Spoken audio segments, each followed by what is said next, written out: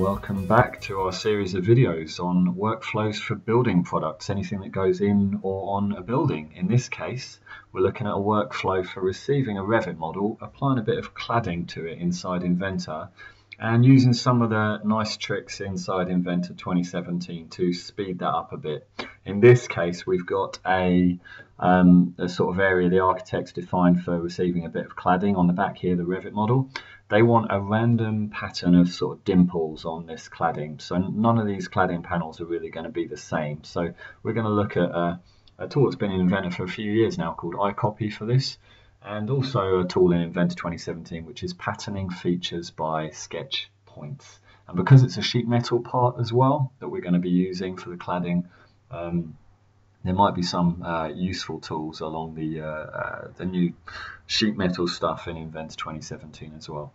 So we start out in Revit. I'm not going to bore you with simplifying this model in Revit now, but what I've done is I've used these hide and isolate tools down here in Revit to create a new 3D view, which is just the stuff that I actually want to see. So in this case, I've removed all the other the parts of the model, the other side of the building that I don't really care about, and save this Revit file. There's my 3D view called Inventor, and I'll now close Revit, and I'm going to hit File Open inside Inventor 2017, find that Revit file, hit Open, and wait for it to load. Now, this is the reason I simplified it a bit in Revit first and created a new 3D view is because if I hadn't done that, I would have had about, I think, 2,000 solid bodies to bring in here, which is not ideal from Inventor's point of view. So a bit of simplification, in fact, just two minutes work in Revit lets me get it down to about 400 solid bodies. So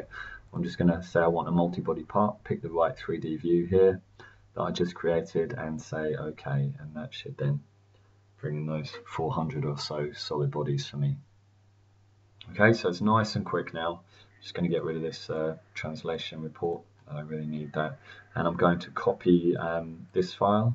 So I'm going to right click here, copy and paste it into an empty assembly file that's just waiting for a bit of Revit action. So I've got my Revit model here ready to reference, and now I need a bit of cladding with random dimples on it that can stretch to fit all of these rectangular slots that we have available for it. So here's the start panel in Inventor, just a standard sheet metal part that I can flat pattern. So here's a flat pattern for it, and I want to, as I say, get these dimples in here. So I'm going to draw those from scratch. So I'm going to start a new plane, and I'm actually going to sketch these as standard features.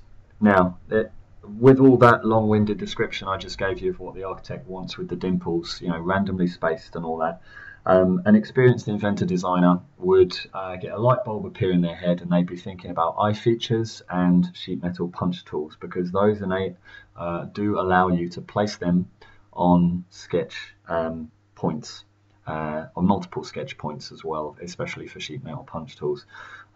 However, an experienced Inventor designer will also know that it takes more than a few minutes to publish anything but the simplest of sheet metal punch tools or eye features. And let's just say we're a bit pushed for time for this job, so we can take advantage of the new sketch-driven pattern tool in Inventor 2017 to avoid publishing an eye feature or sheet metal punch tool altogether. And that's exactly what we're going to do, save a bit of time. So I'm going to, without any more ado, I'm going to start sketching this dimple that we want to create. So I need an offset first, an offset plane to sketch on. So I'll offset that by 250 mil, and then I can start sketching on this plane. And then I've got a point in the model already that I want to use for the center point, and that's actually up here. So I'm just going to project that into my sketch, and now I can start drawing over the top of it. So I'm going to use the circle tool. Not sure exactly what the size of this I want it to be right now, but let's just go with I don't know, 480 for now. We'll see how this looks in a minute. I want a line that goes across top there, and I want to trim this, and I want to offset that This should become clear in a minute, hopefully, what I'm doing. And I should have dimensioned that as I was drawing, but here we go. I'm offsetting that by a value called thickness. And then I'm going to extend that line and that line, and also fully constrain this. You can see it's not fully constrained here, so I'm going to use my coincident constraint, and my sketch is now fully constrained. So if I finish this sketch, what I want to do now is to get that dimple in the sheet metal part. So I'm not saying this is necessarily the best way of doing it, but it's a nice quick way, and shouldn't give us too much grief, hopefully. So if I choose all of those, both of those profiles, and I do revolution as a cut here, I'm going to chop myself a hole in there in the part. Okay, so I've got a hole in the part, and now I need that dimple coming through there. So I'm going to use the same sketch. So let's just make that sketch visible. And this time I'm going to revolve just this profile here around the same axis, and revolve it as a join, and say OK. Oops. What have I done that's stupid there? Now this is good. I wanted this to happen, honest. We've now got an error with our flat pattern. Okay, so I'm going to say edit, and I'm going to cancel that. Why did we get an error? Well, we're creating features here that clearly can't be flat patterned, a big sphere like that. And that can be, it has been traditionally in Inventor, a bit of a nightmare for sheet metal. It's constantly the flat pattern as you're making edits. It's kicking up a fuss saying, oh, you can't flat pattern this, you can't flat pattern that. And we just basically want to work without the problem of that. So what's really nice here in Inventor 2017 is I can right click on flat pattern and say defer update. Okay, so if I do that, and now if I try the thing I was trying to do before, choose the axis from a revolution and just say OK. Now my flat pattern has no issues. It does have a lightning bolt by it, and it does know that it's still deferred. The update is still deferred.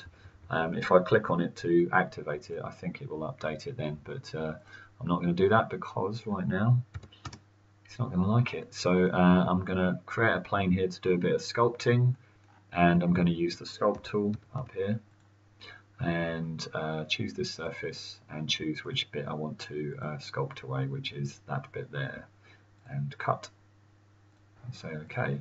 So there we've got a sort of a dimple through the model, as you can see, and I might as well finish the job here and get a fillet on the back there. So I'll make this fillet 20mm, and I'll put the fillet on this side, which is going to be 20 plus thickness, I guess. Right, happy days. So we've got a feature in there a lot quicker than we could have created an iFeature or sheet metal punch tool to do the same thing.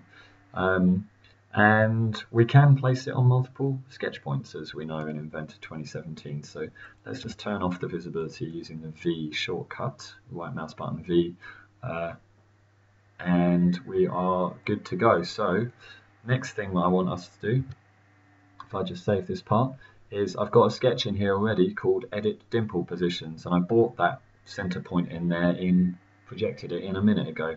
So if I just edit this sketch, all it is just a point and some dotted lines showing me, my extents of where I can put these dimples, and all I need to do is just stick some random points in here. I would dimension these, of course, but I'm not going to bother now.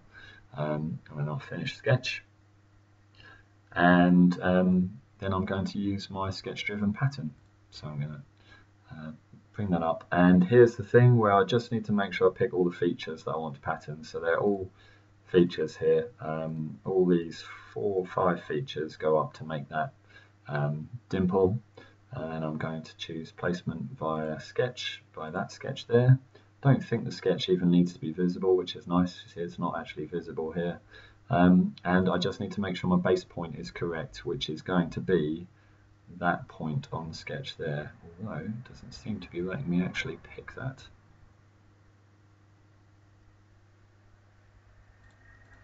It's a bit annoying. Maybe I do need to make this sketch visible. So let's turn on the visibility of the sketch first.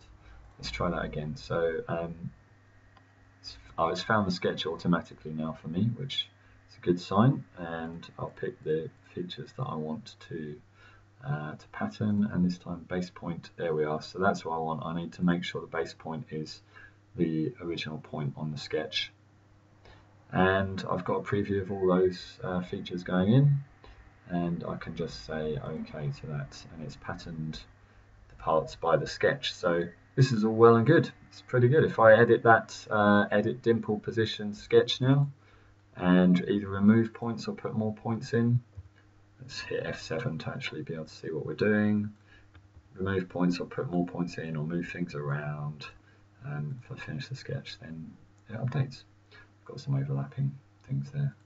Of course that was going to happen, so let's move that down a bit. Right, okay, so it's all looking pretty good. I'm going to save this part.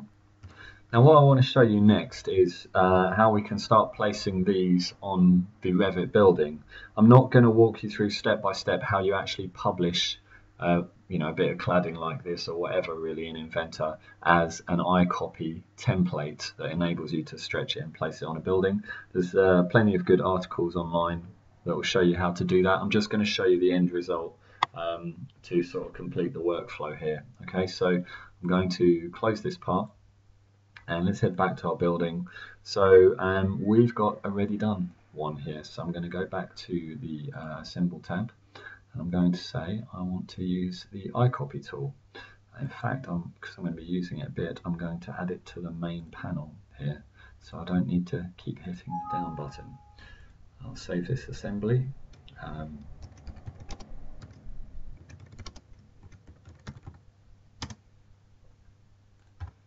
For the Revit model.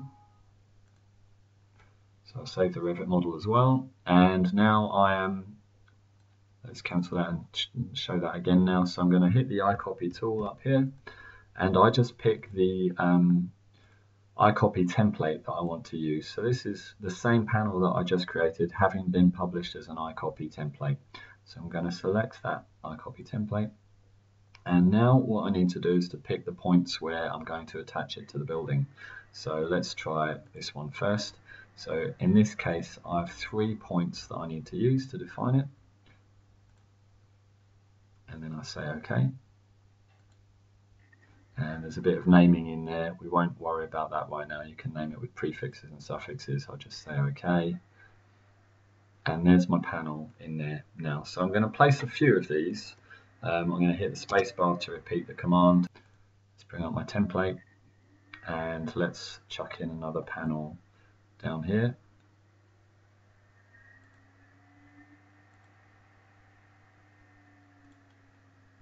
3 points to pick, bottom left, bottom right, and top right, and click OK, click next, and there's my second panel in there. So I'm going to hit spacebar to repeat this command. Let's get a third one in here while we can.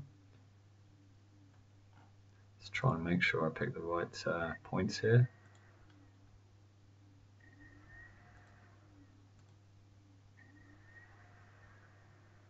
Okay, and just while we're here, let's get 1 or 2 on the other wall as well. I won't show you the whole thing. Captivated though you doubtless are.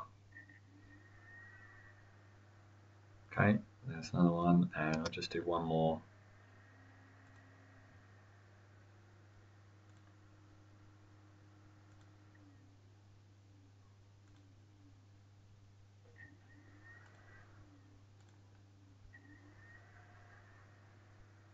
There we are, happy days. Okay, so this is great, except we don't have a random pattern of dimples on these. Now I could have included that in the iCopy part, but I have decided it's going to be really easy for us to just double click on each of these panels that we've created, double click on it twice, find that edit dimple positions sketch, double click on it, hit F7, stick some points in there.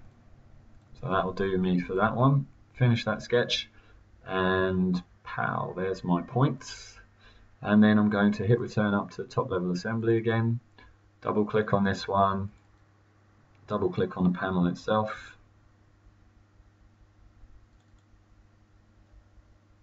find the sketch, stick some more points in there, hit F7 to actually section the sketch properly. Have a few more in this one. Finish that sketch and we've got all the dimples in this one as well. Hit return, return again, and so on and so forth. So you can see, hopefully, pretty quick it should be to go through and get a whole random load of dimples.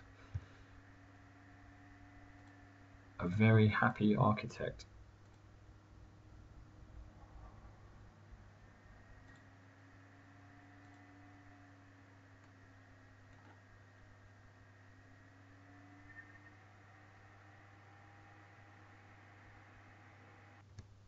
Wonderful. So the last thing I haven't done, actually, if I head back to my start panel, is I left that flat pattern deferred, didn't I, with the updates. So you see, if I try to open that again now, Inventor's being friendly, it's telling me that the flat pattern is not current in this document. So I'm going to say OK, and then all I have to do is to right click, untick defer update, and now because I did a nice sculpt on that, I've got no issues with my flat pattern actually. If I hit go to flat pattern's all functional there, and I've just got my dimples still flattened there.